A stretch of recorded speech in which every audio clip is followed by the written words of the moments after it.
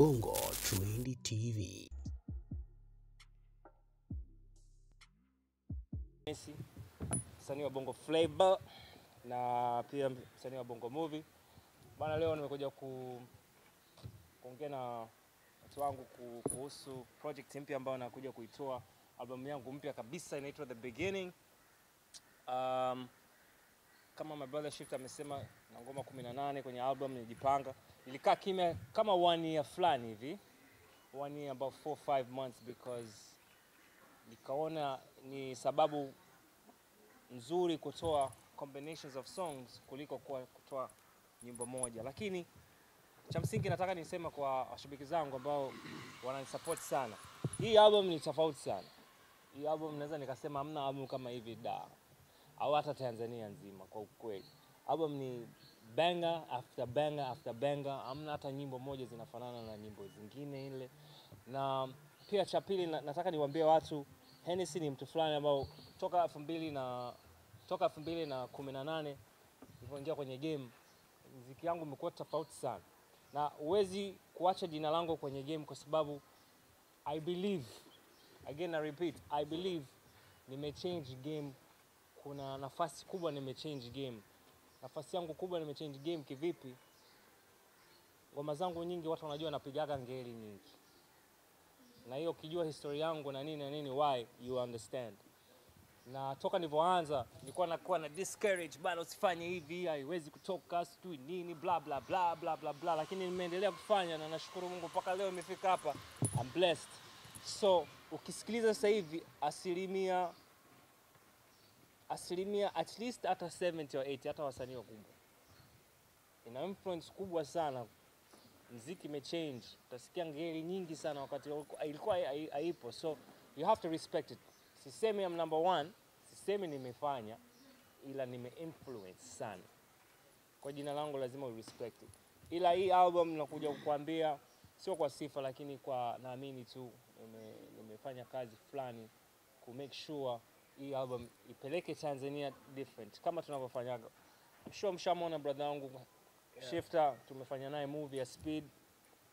So after the album wasubiria Speed movie itatoka, na hata hiyo Speed yenyewe tumefanya kwenye utofauti sana kuliko hata kwenye game. Kwa hiyo unaweza kaona kila kitu tukifanya kutoka spacious inakuwa tofauti. Na hii album imekaa vile vile, na lengo cha kufanya kitu tofauti ni kushindana kwenye business ya muziki na kuweka taifa yetu mbele. Na one more thing nataka niseme ambayo imekaa sana kwenye mahati. Unajua tunatakiwa tuwe na number ones kama 15 hivi. Tuwe na number ones kama 20 hivi. Lakini tumefocus number ones moja tu, hawa wawili. Utapambana naje na game hivyo bro? Yaani una msanii number 1 labda Tanzania, ndio huyo tunataka apambane na the whole of Africa. Yaani that's stupid man.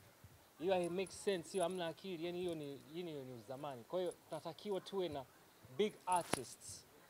Sikilizeni hii point. Yaani tuwe na number ones kama 20, kwa sababu ukiangalia wenzetu labda Nigeria au whatever au hata kule Marekani, una wasanii wangapi ya number ones? Naweza nikakutajia hata 6 ambao wanapambana. So sisi tunatakiwa tuwe kwenye huo mfumo where tunasupportiana, tuna show love na tunapeleka muziki wetu mbele. Unaweza kaja na kazi kali na watu wanakunja kwa sababu roho mbaya au whatever. Chana na hiyo man. And right now we have to move. Now we need a bigger support ili tupeleke taifa yetu mbele. I think mimi sina kingine cha kusema kuhusu album yangu The Beginning. Itatoka tarehe 5 ambayo ni Ijumaa, na kazi nyingi. Special thanks to producers ambao nimefanya nao kazi kama I Kill the Brain kafanya kazi kubwa sana, kwa sababu ngoma zangu zote pale nimezimix na master na sound kali mtakuja kuisikia. Producers kama kina Leader Boy, kama kina Joshua, Daxo Charlie na wengine hapo kama sijataja nataka niwashukuru.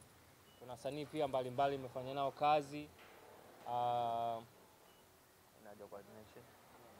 Yeah, utakuja kusikia album. So big up to special thanks to everybody ambao wamenisupport kwenye hii kazi. Wasubirie tarehe 5, waingie YouTube pale, bonyeze link, utaielewa. Na inshallah wataielewa, you know what I'm saying? The beginning. Ina nyimbo za Kiingereza kwa ukiangalia cover la album au ni mix, kwa kusema the beginning it means hata nyimbo za ndani zitakuwa labda za Kiingereza. So I mean, audience yako na kusikiliza waambie mmetumia lugha zote ya Kiingereza vipi? Yeah, the beginning kwa sababu kwanza nimesema the beginning kwa sababu ni album yangu ya kwanza kwenye East Africa, kwenye Bongo Flavor. Kwa hiyo na introduce product yangu.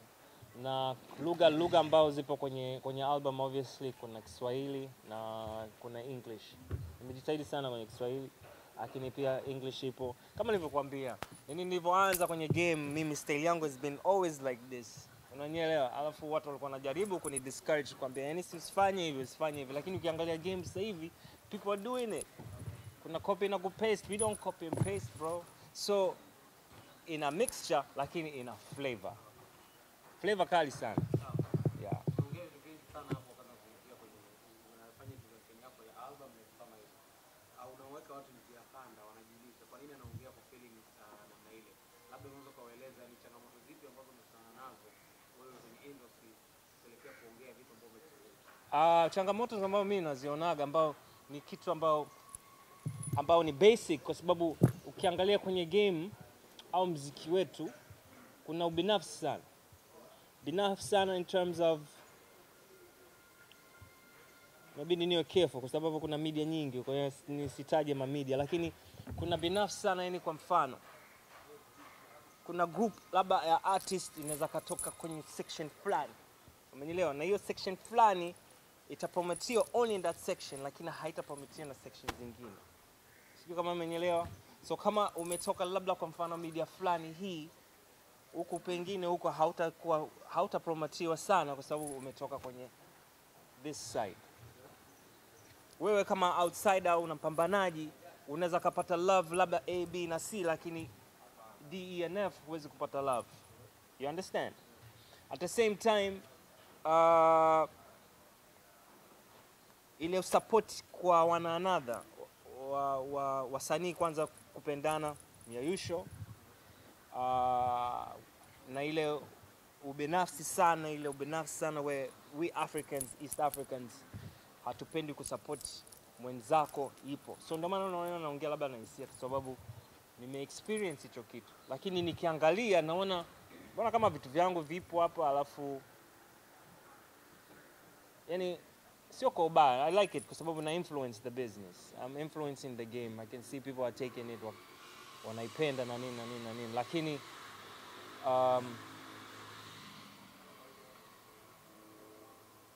the beauty about it is we need to change. Yani inabidi tubadilike kwa sababu in order to kwenda mbele. Unajua it's not about me being famous. It's not about being Hennessey, being the #1 or whatever. Kwa sababu leo nipo kesho nimekufa. So it doesn't really make sense. So what are you doing this for? Ndio cha kwanza. Cha pili, inabidi kama tunafanya hichi kitu, tufanye kitu fulani ambayo inaweza kapeleka taifa letu mbele na wale ambao who are coming wanaweza kaendeleza hicho kitu. Bongo Trend TV.